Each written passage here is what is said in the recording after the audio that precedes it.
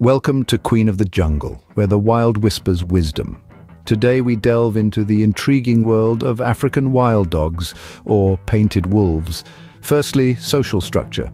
These canines dwell in cohesive groups, from a mere pair to a massive pack of 27 led by an alpha pair.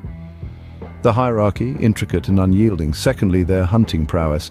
African wild dogs, unlike their counterparts, don't rely on raw power. Instead, they employ stamina and coordination, boasting one of the highest success rates among carnivores.